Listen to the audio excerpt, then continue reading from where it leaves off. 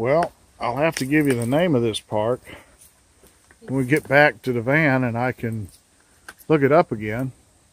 But there's some definite stoneworks here. You see Layla and I standing on some type of cylinder, tank. Some more stoneworks through the trees over there. Let's see if we get a little closer look. There we go.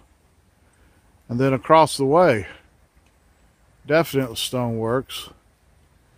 And I'm standing on top of a little rock ledge or wall. And directly across from me is another rock ledge or wall that, I don't know, may have been used to direct water. I'll turn on around here and let you see the other. That's looking to my immediate right along this wall. Gee, I don't know what this place was. Kind of curious. Some nice high stone ledges up there. There we go. A little closer in on them. Sorry it's shaky. We were walking the dogs and this is kind of impromptu and handheld. Well, those are some massive rocks in that piece of rock work. I'm going to try to go up there and see if I can see anything on the other side. We had a little climb to get up through the weeds and brambles to the top of this.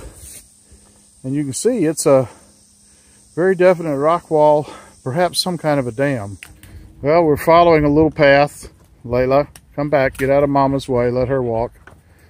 And it's a very narrow path. The rock wall, if this was an earthen dam, oh my goodness, it looks like it may have dammed up a spring at one time. Very, yes, look at there. We're going to investigate what we got here. Oh my. Looks like a, I don't know. Can't imagine what this was unless maybe it was a location for a gate to control the water flowing out of this spring hole. Very much looks like a spring. See if I can zoom in here. Hold the dog, zoom the camera. Yeah, we can do it all. Come on, focus.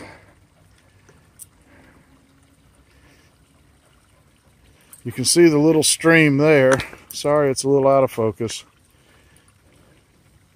But the little stream appears to be starting back up in there, in that rock cropping. So apparently this whole area is was dammed up to create some kind of large pool, or at least maybe to create some headwaters for something, and that would explain, if it was being used for a mill or such, that would explain why there would be a portion here that you could control the flow out of the holding pond. Okay, so Brendan Liberty are taking a little break down there, and just to give you an idea of the size of these rocks, look at that. And that's about the average size of the rocks that were used in constructing this wall. Not really sure what this wall is, but it's very curious to be out here. I can't wait to get a little research in and then maybe put together a little something on the blog.